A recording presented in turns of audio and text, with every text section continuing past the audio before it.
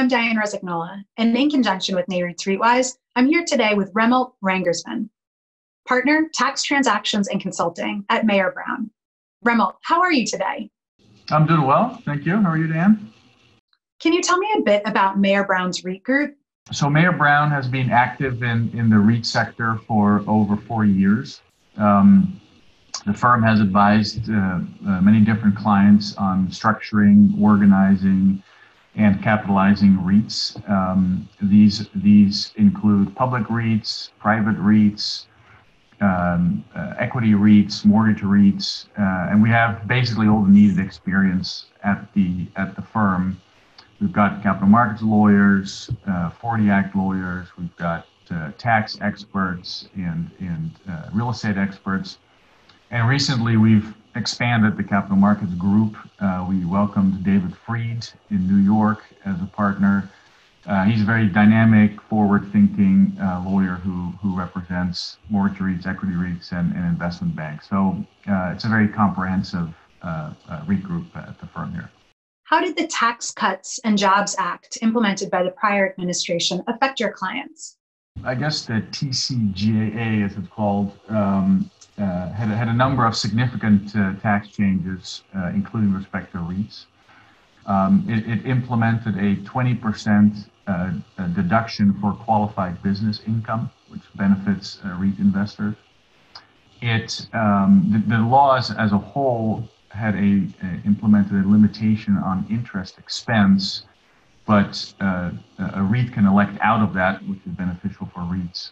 The law also lowered corporate income tax rates from, I guess it was 35% before, to down to 21%. That benefits taxable REIT subsidiaries or REITs that might have a little bit of tax to pay.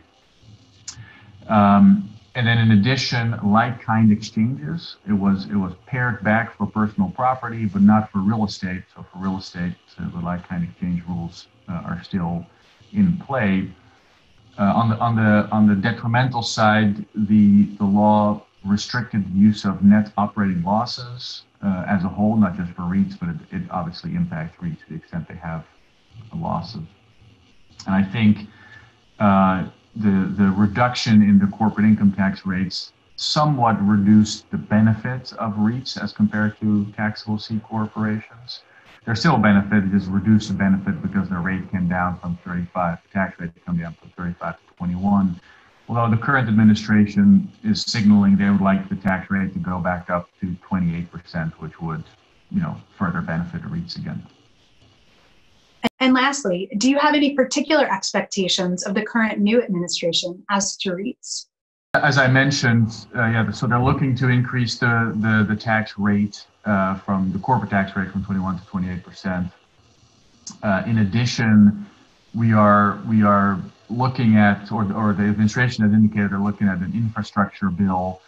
The real question is going to be whether that bill, anything related to infrastructure, would further expand REIT assets and REIT income, the things that are eligible to be put into a REIT. One can imagine that an expansion of those rules would make REIT capital available as a source for infrastructure spending, which could be quite helpful and powerful.